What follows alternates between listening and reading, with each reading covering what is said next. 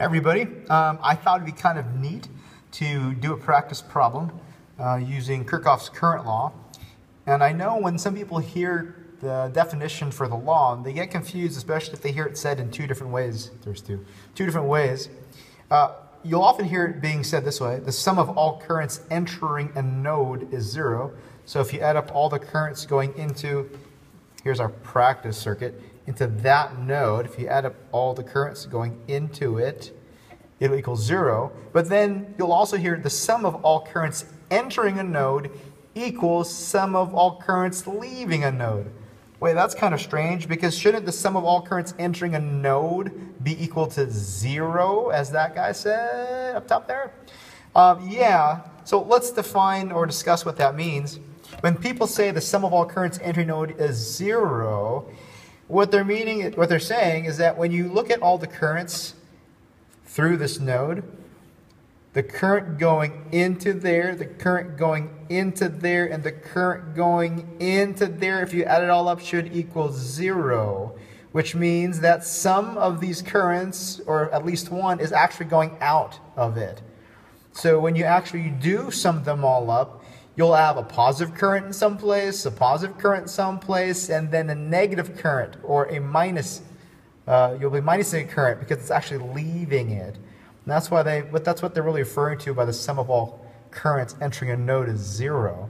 It's because, yeah, you can call that entering the node right there, but then that means this is a minus 2 amps, right? Because we're actually saying the current's flowing this way.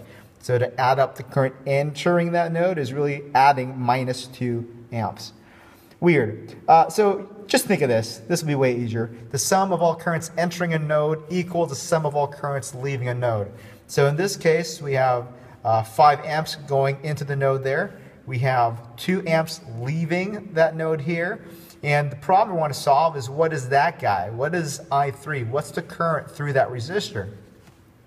The first question you might think about is, well, how do we know which direction we're going to say the current flows? Because it could be going into the node, or it could be going out of the node. We just don't know yet.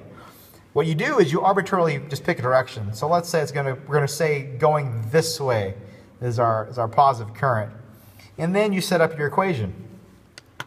So if you're going to say going this way is the positive current for that guy, then all the currents going into the node would be 5 amps plus I3, right? That's all the currents going into the node.